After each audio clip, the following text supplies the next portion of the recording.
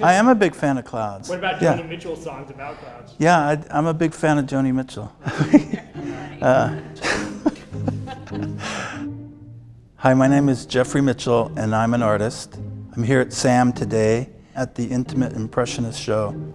And this is a painting by Claude Monet from 1872. The subject is foremost the sky and the clouds and the thing that is elusive and ever-changing. A visitor to the museum looked at this painting and commented that the clouds were upside down. And I can kind of see why she would say that, because classically clouds, when you paint them, are lighter than the sky on one edge and darker than the sky in value on the other edge. And normally if the sun is high in the sky, the top of the cloud is illuminated, so it becomes the bright side. And here, it's the bottom of the clouds that are illuminated.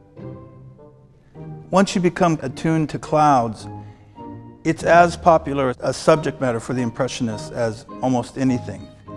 This sort of brevity of life, this sort of passing, fleeting moment, this mutability, the changeability of clouds, seems to suit the spirit of Impressionists. They are super potent triggers for human imagination, right? And dreaming, and the thing that is always changing.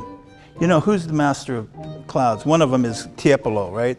And someone apocryphally asked Tiepolo what to comment on the nature of clouds. And he said, the nature of clouds is to pass.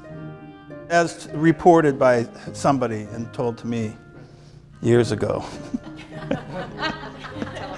Yeah. It wasn't, I didn't talk to Tiepolo directly, no.